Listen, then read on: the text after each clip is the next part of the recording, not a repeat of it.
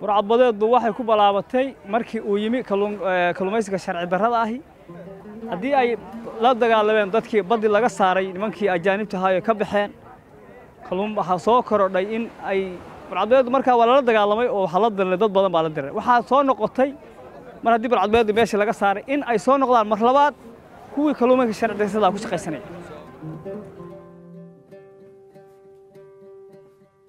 Naturally, there needed to be a response to piracy. Unfortunately, the response has been very much focused on a security lens. It was about how do we get the pirates to stop, rather than how do we address the root causes of piracy and help the Somali fisheries sector and these young men to have an alternative livelihood that is actually meaningful and gives them dignity and gives them a real livelihood.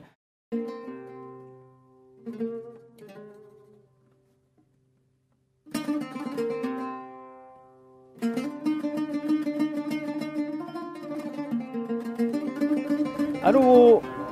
2010kii waxaan halka ka tegey Eyl xilligii ay joogtay burcadbadeedu xilligaasi maraakiibadu waxay lahayd badbaado 2010 wixii ka dambeeyay intii ay soo galeen qaraasinadaasi badda markay burcadbadeedku ku badatay markii ay soo galeen wadamada shisheeye ay soo galeen ilaalinta badaha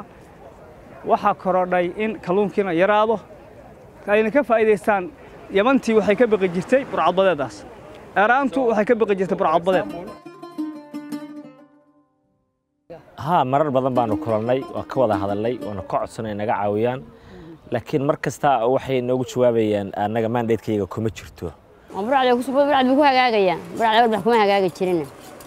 nimankaas badda ka baxay badda ku hagaagaysaa anigu ilaahay xaqiisa u maleynaya.